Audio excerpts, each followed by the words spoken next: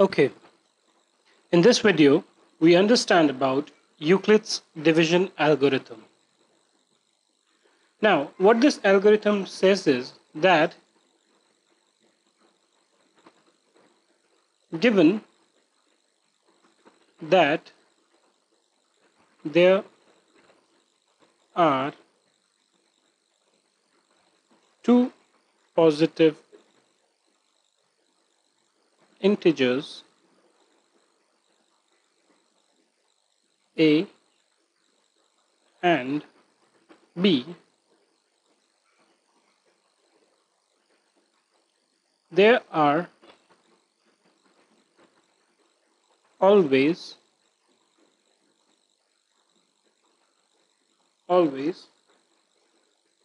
unique integers q and r that satisfy the following. A is equal to b times q plus r, and r is greater than equal to 0 is less than b.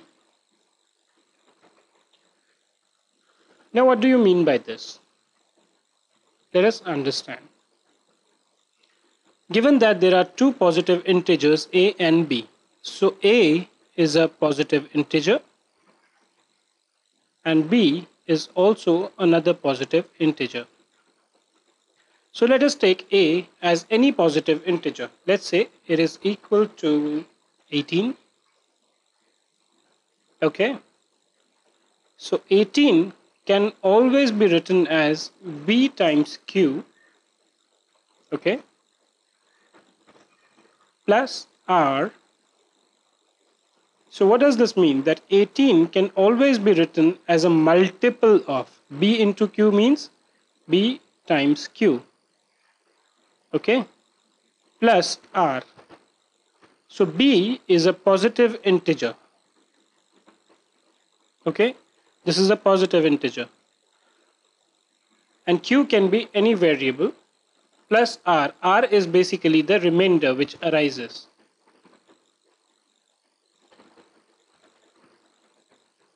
So for any number, let's say you want to write this as 5x plus 3. Now if you see, x here will be equal to 3. Why? Because 5 times 3 plus 3 is equal to 18.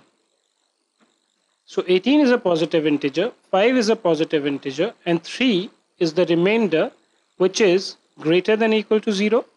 Obviously, this is true for this, and less than b, and b is equal to 5 here. Effectively, if you see, this is nothing great. I mean, you always had been, suppose you was to divide 18 by 5. So you would write 5 times 3 gives you 15, 3. So 3 is your remainder. So r, or the remainder, is 3, right? B, or the number which is multiplying, is 5. And q in this example is 3. So given that any two positive integers a and b, which is 18 and 5 in these cases, there are always unique integers q and r. Unique, which means now you can't put anything else here. This x or q has to be equal to 3. If you put anything else here, this equation will not hold true. Okay? So this value has to be satisfied for only particular values of q and r. Let us see this for some other number. Okay, let's do this for one more. Let's do this for one more set of numbers.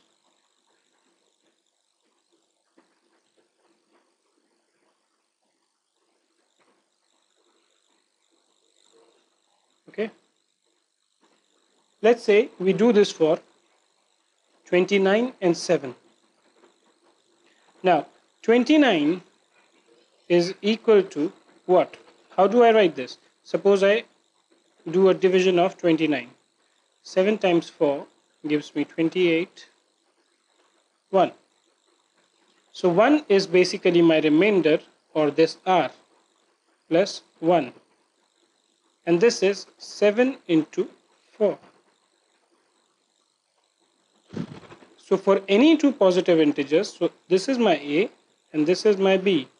So for any two positive integers, 27 and 1, there will always be a unique integer q and r. Q here is 4 and r is equal to 1, which will satisfy this equation.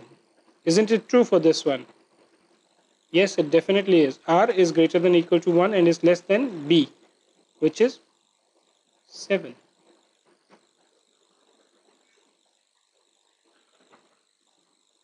You want to have one more example? Let me just take you through that as well.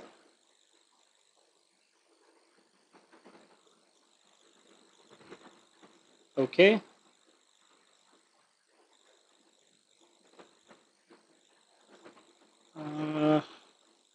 Okay. Let's take 37 and 6, which are both positive integers.